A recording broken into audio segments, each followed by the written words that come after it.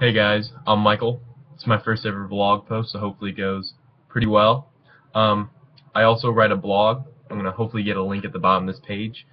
Um, but yeah, I've been writing a while, so I finally wanted to just put out a video and see how it went. So, enough with introductions. Let's start talking about some sports. First, I'm gonna talk about the first NFL game that happened yesterday: Denver versus Baltimore. If you're a Denver fan, you're very happy with this. Baltimore, there could be a lot to be improved. Baltimore lost a lot of players last year, as everyone knows. Ray Lewis, Ed Reed, Anquan Bolden. And then after winning the Super Bowl, that's a big hit to take. But they did sign Joe Flacco for a lot of money, which I believe is going to be the cornerstone of the franchise for years to come. However, did not show up like that last night.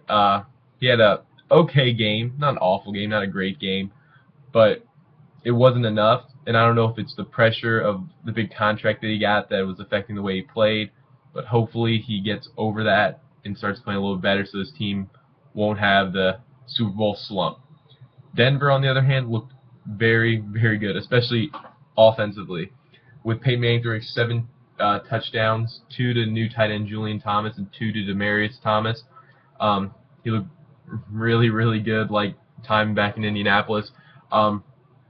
I definitely expect Denver to be a very good offensive team. Defensively, they looked okay. They gave a decent amount of points because they did lose Von Miller this year, or for some games due to suspension. Also, can't forget Wes Welker made his debut. And let me see what his exact stats were because I cannot remember at the current moment. NFL, let's see. What? Here we go. Wes Welker.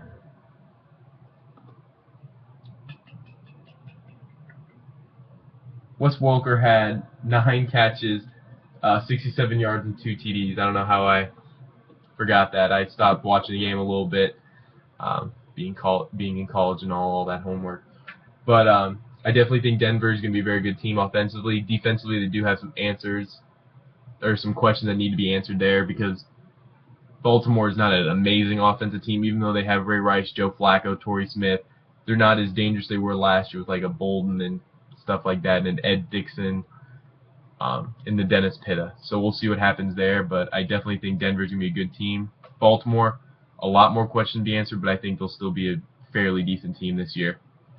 Next, got to talk about my hometown team, the Indianapolis Colts, and the Oakland Raiders this weekend play on Sunday. Colts, very impressive season last year with everything they went through with new quarterback and everything and the coaching situation. But some people are saying that this team this year is a better team but may not win more games. I'd have to disagree with that. I think they'll either win the same amount of games or maybe 1 or 2 more. Andrew Luck's got another year under his belt. They brought in free agents like Darius Hayward-Bay, Ahmad Bradshaw, Greg Toller on the defense, LaRon Landry on the defense. And they brought in Pep Hamilton from Stanford, who was Andrew Luck's offensive coordinator there. So I think that should help too. Get like the big tight end sets in there with Dwayne Allen and Coby Fleener.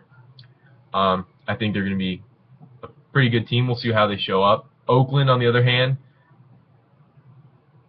way too many questions.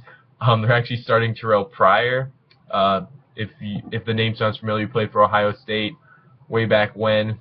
And then he got in trouble with the tattoos for memorabilia, and that's what got Jim Tressel fired and everything like that. But we'll see how he plays. Nobody's seen him in a while, so we'll see what happens there. We all know Darren McFadden. He's been injured a lot since being in the NFL, and he said that this year is going to be his redemption year. So we'll see what that means. Hopefully he plays well because I do have him on my fantasy team, but not too well. Still want the Colts to win. I think the Colts should probably win pretty handily, I'm guessing about 35-17. That's my prediction. The next big football game coming up this weekend is Notre Dame versus Michigan. It's at Ann Arbor, and it's a night game. It's going to be the last one of these games that they're going to have for a while because of Notre Dame's ACC and adding Texas to the schedule. I think it's got the potential to be another great game. I think it'll be a good one to end it off with. Both teams being ranked in the top 25, both having pretty convincing wins last week. I was not personally able to catch Michigan's game, but they did destroy the team they played, which should be expected. And Notre Dame played fairly well against Temple in spurts like they did last year. Hopefully, if Notre Dame wants to win this game in Ann Arbor, they'll need to be able to put a consistent product out there. They can't be like having drives where they're just not showing up. So hopefully, this last game will be a good one. I don't want to see a blowout either or. So my prediction, I think Notre Dame will win. And whenever I think Notre Dame will beat Michigan, they don't. So I'm going to guess Michigan 21-17. And last but not least, I'm going to touch up on a little bit of soccer for all my soccer fans out there. United States plays Costa Rica tonight in a World Cup qualifier. Currently, United States is on the longest active win streak of any international club. I believe they're at, let me make sure I get this right. I believe they're at 13, but I'm just going to check to make sure. Let's see. Yep, or they're looking for their 13th straight win, which would be is the longest in the world right now. They've been looking very impressive. Landon Donovan's been playing well. Josie Altidore, like all the people, they've always had a decent. Their back line's a little weak. They've always had a great midfield with like Donovan, Dempsey, Bradley, Jermaine Jones, and their strikers are now starting to play better. So yeah, the strikers are playing better. The midfield's playing better. The back four is improving, but I think Costa Rica, I think they should be able to beat them. Because for different things, different players play. If it's the full roster that we have, I think we should be able to win this game. I'm guessing about I'm gonna guess a shutout here. I'm gonna guess 2-0 United States over Costa Rica. Okay, so that's all I got for today. Thanks for watching, and hopefully I'll be able to put a link down below with a link to my blog so you can check out some of the other posts I have. Thanks for watching. If you want to subscribe, it'd be awesome. Thanks. Have a great weekend.